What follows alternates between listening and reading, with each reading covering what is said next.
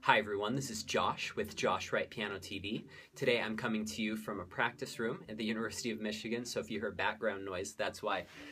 I'm going to teach you today just a little thing that we'll call a reset button for your technique, okay? And this is nothing special. I've presented this in other videos, but I want to go over today kind of a way that you can apply this to be most effective, okay? So basically, what I mean by the reset button is sometimes I'm just going to play a little passage from the Chopin Third Ballade, okay? So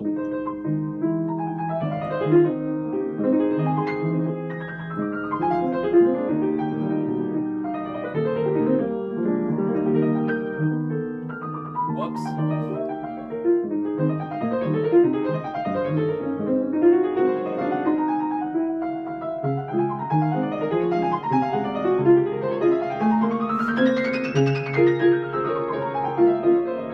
Okay, a little sloppy, so been sit and warm up on this before this video.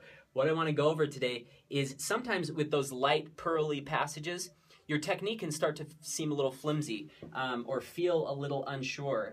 Same thing in like I play this E minor etude all the time. Sometimes I get a little surfacey in there, and I want to show you today just how high finger practice can really help you to reset that. The reason high finger practice is so good, and I'm not saying lots of tension high fingers, but just forte, loud practice. Oh.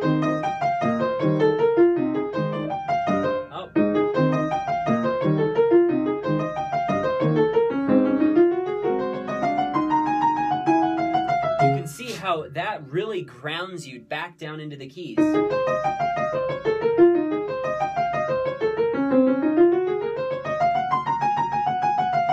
What this is going to do, it's going to create a more solid footing for your fingers. So, and now when you go back to a little lighter texture, let's go halfway between there and super light.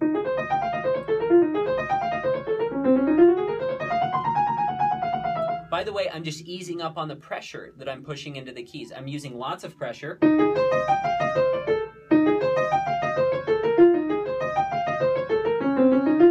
Then I'm using a little less pressure, but a little faster tempo.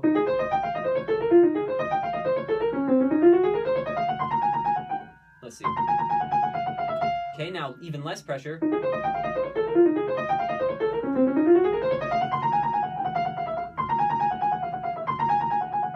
Get that nice and shaped. Okay, now even less pressure. See how much more confident that seems than the first time I played it?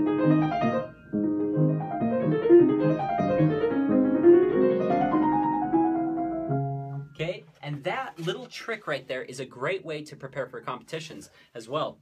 I remember for the Chopin competition, I practiced all forte the day before my round, and then I'd practice it really slowly, by the way. I don't practice all forte fast, and then I go through it with lots of expression slowly, and then I'll perform it. I remember similarly, there was a young boy, I think he won the Gino Bachauer, but he was hosted for the Gino Bachauer competition by one of my previous students who was retired at the time, and she had a really nice piano, and so she said, yeah, I'll host someone, and she said, oh my goodness, you'd be so surprised at how much forte practice he did. He just sat there for hours and practiced all forte very slowly, and I think there is something that's very therapeutic about that. We spend so much time, well, if you don't, you should, listening and going over every little tiny nuance in your music that sometimes you can start to disengage and your fingers feel a little bit too light, a little bit too airy.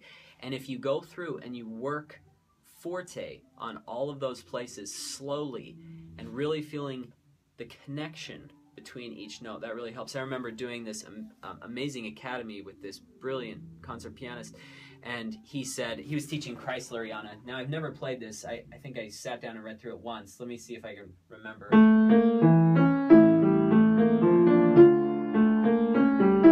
Something like that. However that goes. I should have been more prepared. But what he said is, he said, for that, he said, how many of you spend so much time playing video games or texting or working on posting on Facebook when really at home you should feel the connection from finger to finger, and you just go back and forth.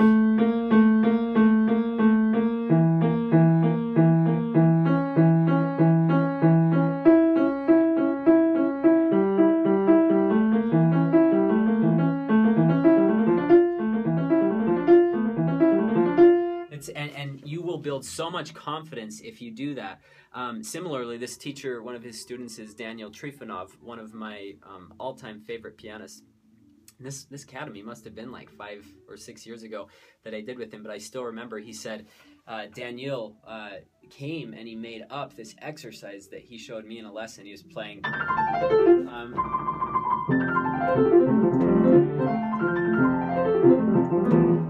that beautiful Chopin etude, and I think he plays it as good as anybody. I mean, it's just so beautiful the way he plays that. And he said he trills between each note. And then, obviously, I don't know if he does that one. And then this, you really get to know the piece.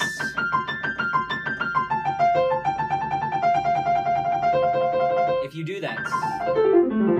So hopefully that gives you something else to think about in addition to just practicing forte. Feeling the connections between each finger is invaluable. Similarly, Kevin Kenner, he was one of the judges at the National Chopin competition that I recently did, and I said, I have a question because I'm always wondering this, how different concert pianists prepare for their performances.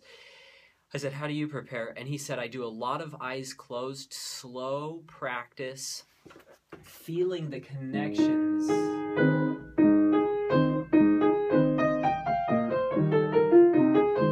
So,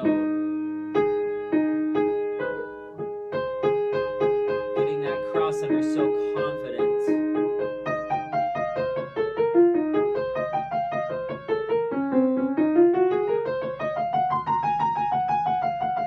You know, and then when you go to play it,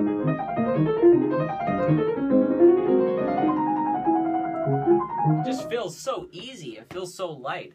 If a blind pianist can win the Van Cliburn International Piano Competition, it goes to show that human beings are capable of things much greater than we really think we are. And I mean, not to say that we're all as amazing as that boy. Obviously, he is one of a kind, but my goodness. And he played all the Chopin etudes, Opus 10, I believe, in one of his first rounds, and they were just amazing. They were so good. I remember being floored. Like, they had to help him to the piano, but then he's wiping the floor with everybody with these Chopin etudes.